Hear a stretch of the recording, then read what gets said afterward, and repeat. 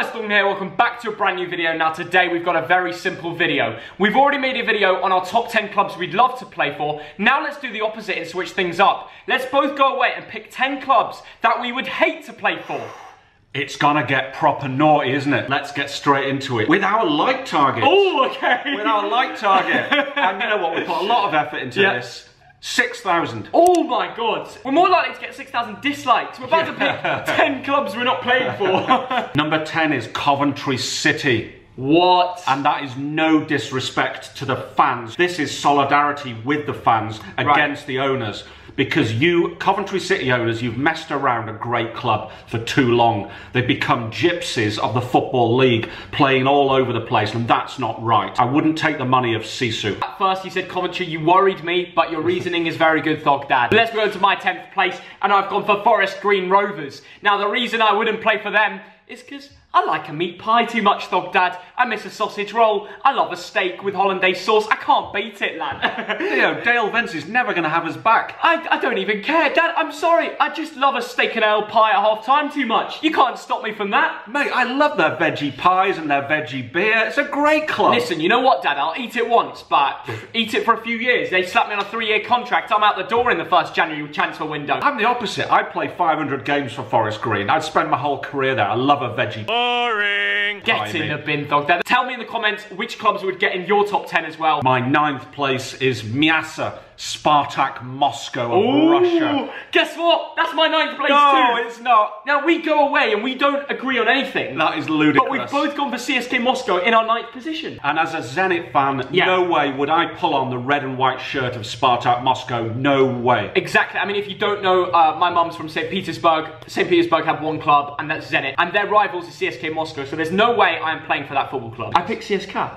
Oh shit, did you? Oh no. You picked Spartak, I picked CSKA. Zenit, I hate both clubs, so yeah, they both play in red as well, so it's a little bit confusing. Next time we go to Moscow, we're watching our backs, aren't we, Theo? Oh, God. 8th place, I've gone with Blackburn Rovers of Lancashire. Okay. Now, you know, I've got some respect for the club, believe it or not. They were founded in 1888, and they were one of the 12 founding members of the Football League. Right. And you know what? They've won the FA Cup 6 times, they've won the top title 3 times, but why I don't like them, partly the rivals of Bolton. What is it? It was the money of Jack Walker that bought them the title in 1995. Now, contrast them with Leicester. When Leicester won the title in 2016, everyone was happy, weren't they?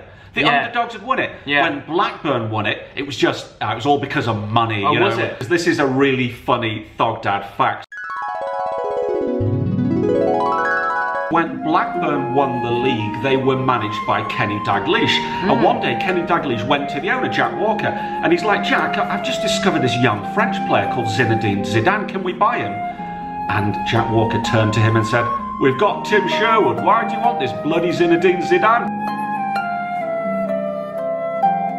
My 8th place is a British club, Hull City. Maybe it's because we've had bad memories there and we lost like 7-6-0 there. But mainly, again, it's because of the owners. And also, it's just too far from home. We live in London. If I played for Hull, it would be too far from home. They don't fill their ground. If you're a Hull City fan, I really hope you bounce back with better owners. Moving on to 7th place. We're taking a trip to China. I wonder if you've gone for it, Thogdad. Because my 7th place is Wuhan Zol Football Club. Founded in 2009, and you know what, they were 6th last year in the Chinese league. Really? But the reason I wouldn't want to go there is, you know, I wouldn't really trust the food served up in the canteen, if you know what I mean. I don't want to know what's on their menu at half time, and I'm not style. And serious point, I'm not mad keen on those wet markets. I mean, you've been to China, haven't you, Theo? Nah, I've been to the markets, it's disgusting, I'm telling you right now. My 7th place, I'm going to have to get out my phone for this, because I need to get the pronunciation right. Rovaniemi Polasura FC. Now, this is a Finnish club from Finland, right?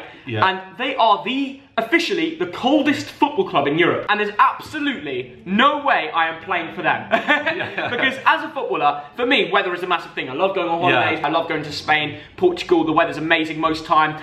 But there's no way you're seeing me play for this club in my career. The thing is, when you live in a cold country, shot of vodka, bit of a sauna, you'd be all right. Yeah, don't fancy it. In 6th place, I've gone for Milton Keynes Dons. Oh. My problem is that they stole the name, the trophies, and the history of another club, Wimbledon Football Club. Yeah, wow. And that's not the fault of the young fans today. I'm not having a go at you. Your so-called history is in a different city, is in South London. Ah, the comment section. I already picture it. Yeah. I can already see this video on Twitter. Yeah. My 6th place, I've gone for Wigan Athletic, and it's pretty obvious why. I couldn't play for Wigan Athletic, being a Bolton Wanderers supporter. Even on their derby day, they don't fill it, and it's like, it's just not that appealing, is it, for a footballer? So I was growing up in the 70s, and Wigan was a rugby town. And I respect Wigan as a rugby town. Yeah. But Wigan Athletic did not become a league team until the 70s. Yeah. And I've never really seen them as a football team. In 5th place, I've gone with Brest. Dynamo Brest. Of course, Who are they? There are 2 Brests. There's FK Ru Brest, and there's Dynamo Brest of the Belarusian. Theo, what's the matter? He's disrespecting Belarusian football. Thogden has spoken. And my 5th place is pretty much any Saudi League club. I've just gone for Al Hilal, but mainly it would be too much of a culture clash for me. I don't think I could go to Saudi Arabia, live there, and enjoy it. I just think it's too different to England. I don't really stand for, you know, what I've heard, what's happened. I know that they're buying Newcastle at the moment, but I just don't agree with what's going on in Saudi Arabia at times. It's funny how I make a joke about Brest and Theo makes a serious political point.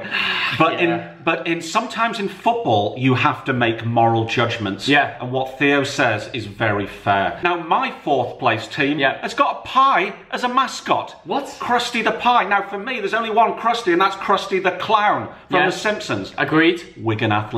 There we go. We've done it already. We've both done it. We've spoken. We're not about going it. to Wigan. Sorry lads. It's not happening. It's simply not happening. I have picked Arsenal as my 4th place. Oh. That's controversial. Oh, wow. And you know why? And honest to God, you know, there's a lot of massive clubs I play for, and a lot of you will say, oh, yeah, I bet you'd still play for Arsenal if you got a contract. And you're probably right, mate, but to be honest, this is a YouTube video, and I'm going to put it out there. The reason I'd question making a move to Arsenal, especially if I had the opportunity to go to another club of the same stature, is I don't really like the way the fans have treated certain situations, like with Granit Xhaka, the captain of their club, the man who's been there for a few years, and most of the time gives 100% for the club. Alright, he may not be the best of players at times, but never, ever should you boo your own captain on the football pitch when all he's trying to do is give you the best for his club. Absolutely. And it's the same with Ozil, the way they booed him and thrown slurs at him because he's, alright, maybe misplaced a few passes. Everyone has an off game. There's no need to put them down when they're subbed off. And I just don't like the treatment they've got. I mean, mainly Granit Xhaka. We all know what I'm talking about. I think it's a great stadium, they've got great facilities, and Arsenal has the potential to be a massive club, but they have their toxic fans. The only time when you should criticise your players is if they're not trying. Paul Pogba. Ooh. 3rd place, CSKA Sofia. Winner of the Bulgarian title 31 times now. We've been to their ground. We have. And all around their ground there are horrible stickers. We'll put it on the screen. They are anti-Semitic, they are racist, they are horrible. I don't really think much needs to be said. No. My 3rd place now is Wuhan Zol FC from the Chinese Super League. And it had to be. They've started a virus that's put the whole globe on lockdown for 2 months. It stopped me going to football games. We had so much planned, and it's killed so many people. And I'm sorry, you're not getting away with this, lads. Pep Guardiola's mum's passed away. That hit me hard. You know, it's such a horrible situation. 2nd place. This is getting serious now. Right, I'm going with a club in Italy who famously got nasty fascist fans. Not all of them, but some of them. It is Lazio. Oh, God. Now, I can still imagine that picture of Paolo Di Canio doing a horrible Nazi salute. I can remember when Spurs went there in 2012 and there was shocking violence and anti-Semitism. There's been monkey chants. All I can say is don't show Josh Fusion. He won't be a fan of that. No. He recently went to a game, one of the last games before Corona, and he loved it. They've got a history as one of the biggest football clubs in the world, and they play in a huge ground, which they share with Roma, of course, because they share stadiums there. That could be such a great football club if that tiny minority decide to grow up. Who's your 2nd place, Theo? My 2nd place is a club that you put in 3rd place, CSKA Sofia. Really? And it comes from the heart, really. It's shocking what we saw in person. It's disgusting. We went to England versus Bulgaria, or should I say Bulgaria versus England. We flew into Sofia, and what we saw that day is something we definitely didn't expect. Now we're on to our top 1, 1st place. Who have you picked? I have picked April the 25th, Sporting Club of North Korea. Oh my God, you've gone for a club in North Korea? I have. I've gone for the guys who won the championship 22 times. And they are like the military club, and their big rivals are the police club. Wow. North Korea is one of the most poor, evil, corrupt, horrible, repressive regimes on earth. I'm not surprised you picked the club in North Korea, to be honest. I wasn't expecting it, but I'm not surprised you've said it. And now, my first place is also corrupt, but it's a corruption in a country that shouldn't have it. Yes. And that's Turkey. A football club called Baseksehir are currently second in the league, have been first in the past. If you don't know about Turkish Super League, they're a league with some massive football clubs in it. Besiktas, Fenerbahce, Galatasaray. These are clubs with massive fan bases, bring 30 to 60,000 fans every home game. Now you have this club called Baseksehir, who's come in, it's government owned. The fact Baseksehir have come in with money and have literally no fans and have spoilt the integrity of the Turkish Super League is a disgrace, and that's why they are my first place. What's the like target today, Thogden? 6,000. Oh, I mean, like I said, if we hit 6,000, it would honestly mean so much, because we put a lot of time into these videos. Comment down below who would be in your top 10. Name us a club and why you wouldn't play for them. Enjoy your bank holiday. Thank you very much for watching. See you all later. Bye, guys.